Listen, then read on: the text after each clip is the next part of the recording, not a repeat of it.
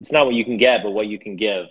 You know, I love that. And that's anybody that starts to give will totally get that. Anybody that hasn't given and is just about me, take, they're just going to roll their eyes at that, right? But if you've done it and you've actually started to help other people and be unselfish and use your resources and your focus and put it on another person, a group, the world, whatever, to try to make it better and help them gain momentum, you're automatically going to gain your own momentum. And then not only that, then it's going to come back your way 10 times. They're going to want to do the same for you. So it's like literally a win-win.